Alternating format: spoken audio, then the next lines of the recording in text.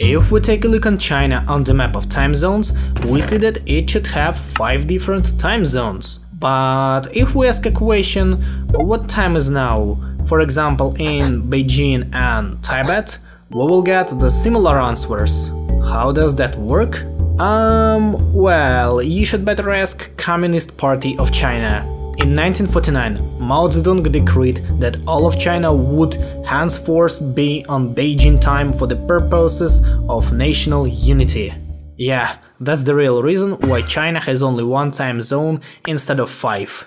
As we understood from the Chinese experience, time zones are much more than just time. It's more about politics and how you position yourself on the world stage. But before we continue, please put like on that video and subscribe to my channel. Thank you. Let's take a look on point from which we measure time. And here we go again. Politics. Everything takes place in London, in Royal Greenwich Observatory. That's the starting point of any world time calculations, and since 1972 it is the only one point of which Coordinated Universal Time, or UTC, is based. And that all happened thanks to the British imperialism. That's how Britain became the center of the world on the map of time zones. Normally, we should have only 24 time zones, and they should be divided by meridians, which circles through the poles of a longitude that is multiple of 15 degrees. But we live in the real world, where most of countries don't care about that, and world map can truly show up this mess. Time zones became an instrument of business, economics and politics. Even if we take a look on Europe, we see that not everything is fine here with the time zones. Let's take a look from west to east. Spain. It should be in time zone UTC-O, as well as the United Kingdom and Portugal. But in 1940, Francisco Franco changed Spanish time zone to the Central European one, to be closer with Nazi Germany. But even after World War II and death of Franco, no one wants to change it. So if you fly from London to Madrid or Barcelona, make sure that you changed your time on your watch. Next problem is Belarus. This country is a close ally of Russian Federation, so to be in better contact with them and live in the same time with Moscow, they stick to UTC+3. But in fact they should stick to the Eastern European time zone UTC+2, as Ukraine, Baltic countries, Finland, Romania and other countries do. Turkey. They should have 2 different time zones, but they decided to simplify everything, so they stick just to the UTC+3. And because of that, Istanbul and Moscow have the same time.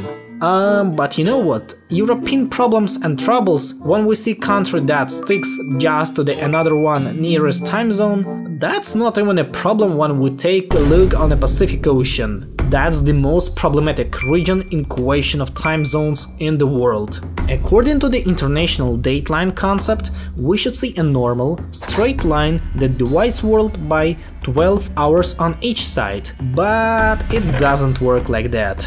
This straight line reminds me more African borders than a straight line. And some of the countries think that they are the smartest one here. You see that cursed line on the east, which creates a recess of 3,220 kilometers. That's because of Kiribati. If you think that we have only 24 different time zones, which are divided on 12 plus zones and 12 minus zones, you are wrong. Because thanks to this tiny country in Oceania, we've got GMT+13 and GMT+14. And yeah, this is the only one country in both of those time zones. When Kiribati was formed in 1979, they stuck with problem that western part of their country has difference in time with the main part of country of 23 hours. One day they decided to stop it and switch to the more comfort time zone, to be closer to their main business partner, Australia. In 1994 they decided to move the international dateline, and because of that, 1st of January 1995 has never existed in Kiribati. But it doesn't work like Tiananmen Square. 1st of January 1995 has really never existed here, because of changing of time zones. And after that decision, we see that horrible border in the middle of Pacific Ocean. After that, another country decided to change their time zone too. So this is Samoa, another country in Oceania. Already sounds like a joke.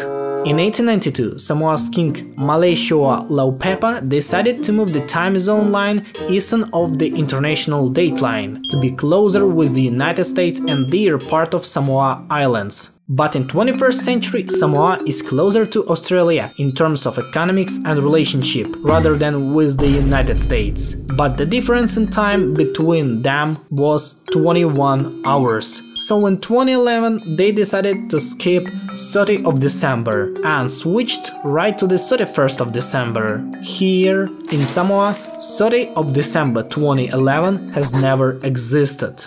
Mind-blowing fact. At the same time, we can have 3 different dates on Earth. If in New York City it is Friday 6:30 AM, then in American Samoa it's Thursday 11:30 PM, then in Kiribati it is 12:30 AM Saturday.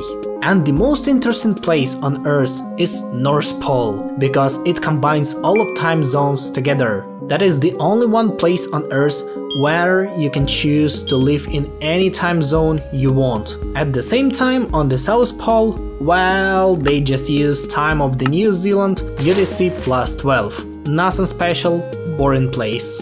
As we all noticed, there is a lot of minuses in using time zone system that we have right now. It isn't objective, it includes other interests such as politics and economics, but on the other hand, we don't have any other normal system that would work. So, despite all minuses that our current system has, it isn't so bad as you can think. At least North Pole in this case is objective. Polar bears are happy because of that, they is successful.